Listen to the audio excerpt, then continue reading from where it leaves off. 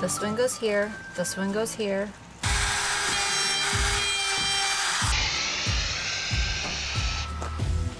I don't have that in the budget, so that's not really gonna work out very well.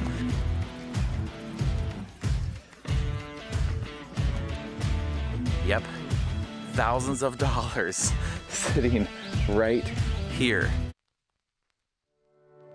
We are really heavy consumers of power, unfortunately. I've got 2 kids that are both into gaming. Between the 4 of us, we have 4 laptops. We often have our TV going. Carter has a full-on gaming desktop that is a power-hungry beast. Here recently, we're running the air conditioner because we're in this marina. So we've had some questions recently that kind of imply that some of you guys are very excited to see us leave the dock and spend some time out on the water. And believe me, we share your excitement. We want to get off the dock and we want to go. We have a plan, but the problem is right now, especially with the cost of fuel, and that's why I've taken you on this little field trip here around the marina, unless I run the generator, which I really don't want to do, we have found, without trying to make any efforts to conserve, now that's a big point. If we conserve, we could probably squeeze out a little more, but our batteries will last us just under 2 days. And that doesn't sound like much, but again, we are very heavy users, consumers of electricity, and we've planned for that. We've got lots of recharge sources, but this right here is going to be a game changer for us. This right here. Any guesses what that is? I'll let you look at it as I walk away. We have been waiting forever for this. And part of the problem has been supply chain issues. Part of the problem has been money, because that back there is very expensive, something that we had to budget for and save for. So that being said, this is a really good opportunity to welcome aboard a new patron. It feels like we're picking up one a week, which is so unbelievably awesome. Sheila and Paul Burns, thank you so much for joining our crew. And thank you to all of our other patrons. We really, really appreciate you. And we've had a renewed interest in our lithium battery bank, which is totally part of the theme of this video. I've added a post to our Patreon page that is frequently asked questions about our lithium bank, and it's not all inclusive, and we're going to be adding to it. So if you have an interest in doing something like this on your boat, it's totally doable. Click over to Patreon. Like I said, we only have about a day and a half, maybe 2 days of battery power has been our biggest limitation. But today we're going to start the process of changing that. It's not straightforward. It's never going to be straightforward because it's an old boat and everything is a retrofit. And if I were to hire this out, I'm sure I'd pay 5 times as much. But I'm going to do it in true Corey fashion. I'm sure some people are going to say that's not marine standard. I've heard it all already before, but that's okay because we're going to get this done. Today, we're going to start the brain operation of our entire solar system. Later in the video, I'll tell you what that is, because that is going to finish everything for us. Let's change our story, let's change our life. We'll do it our way, our own design. The next step in getting everything in place for the solar install is this board. So we have a compartment down in Carter's cabin. There's like a little nook we call the closet. It's not really a closet. It's only about 2.5 feet tall and about 2.5 feet wide. This is where the MPPTs are gonna go. And when we mount the MPPTs, they say that they need to be on a fire retardant surface. And so I don't really have that. We're gonna go ahead and lay up a couple of layers of glass, but just for the flame retardant. That's probably gonna look a little on the ugly side. So we're gonna paint it, and then we'll mount our MPPTs, the shutoffs, fuses, anything else that we need.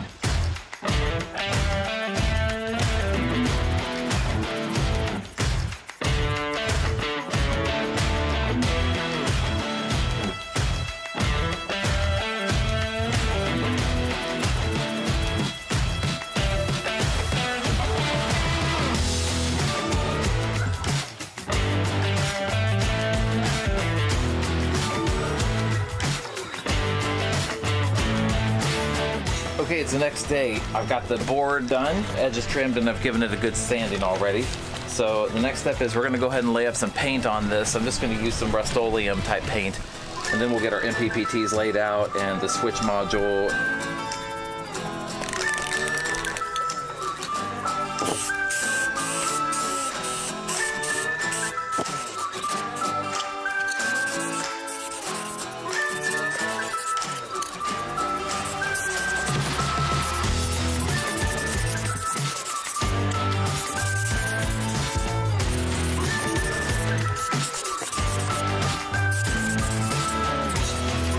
paint is a little bit tacky still, but it's dry to touch. So in a couple hours, it'll be really good to go.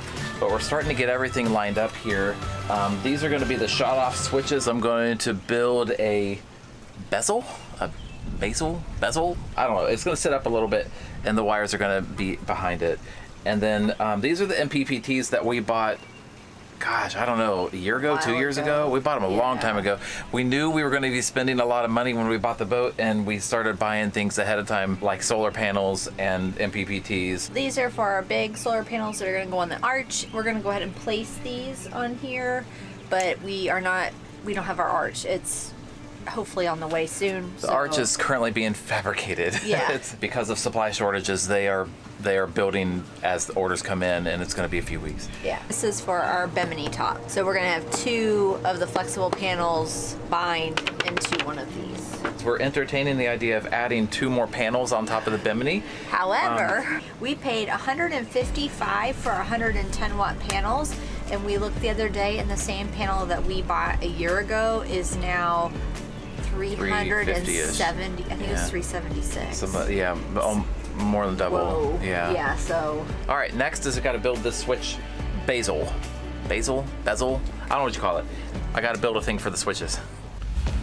Okay, I've got the bezel marked out. This has taken me a couple of hours, I'm embarrassed to say. I've got a template that is going to ride on here with this little like shelf. It's gonna ride on here like this. I've got a mark right here that I will line up with these marks, you can see.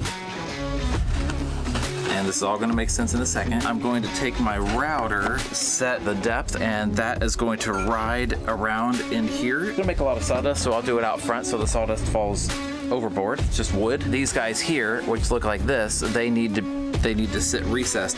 So you can see a trial attempt that I did down here on this end, and this guy's gonna sit recessed like that, but we decided that we wanted them to be this way. So I've reconfigured everything, and we're going to go ahead and router these out.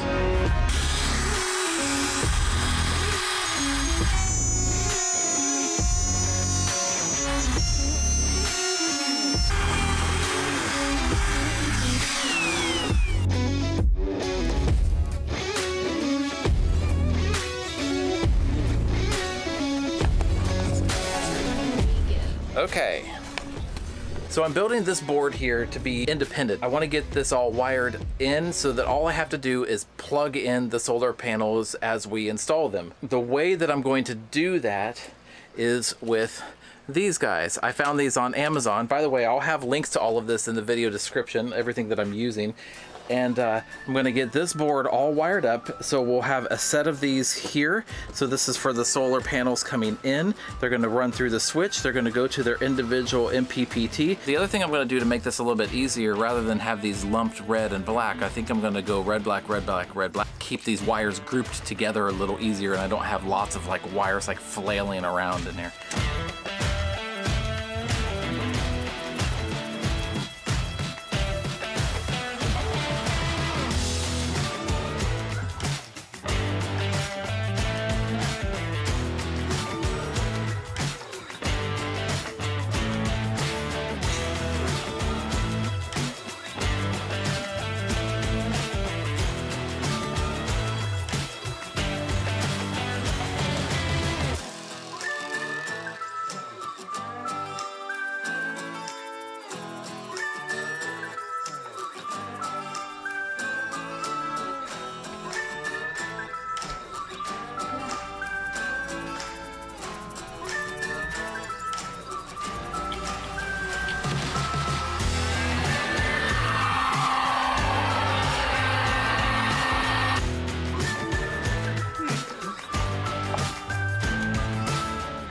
We're taking advantage of the heat to dry some laundry, and it's drying really fast, which is awesome.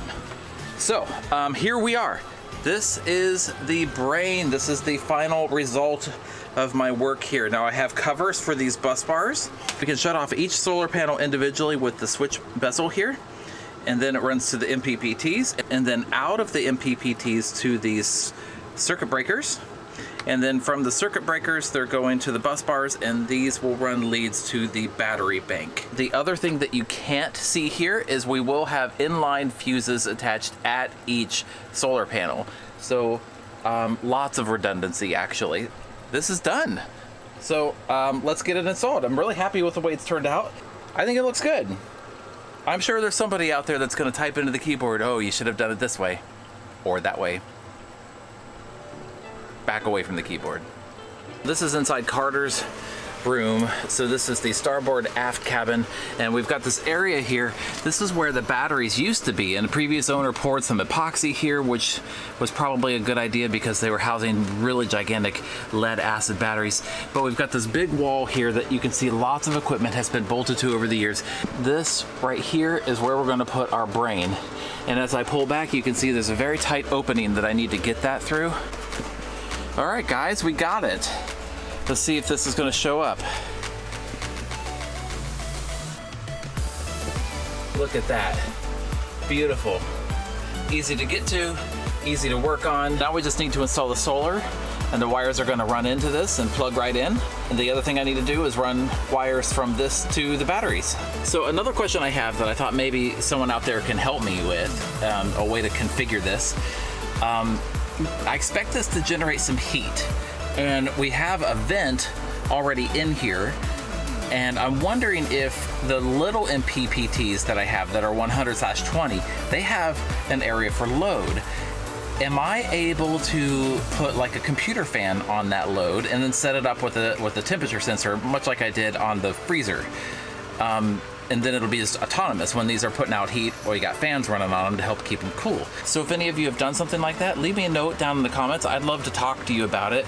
I think I probably do have enough power to run a little computer fan, and I can definitely wire it up with one of those digital switches, so when the temperature hits a certain range we can turn it on and off. It'll be autonomous. And then in the space there's also a vent, because this is where the lead acid batteries were previously, so they needed to be vented to the outside. So sounds to me like that might work out really well. I don't know, what do you think?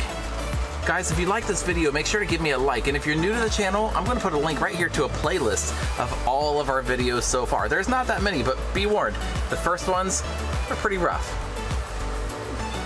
Maybe even embarrassing. All right, catch you later.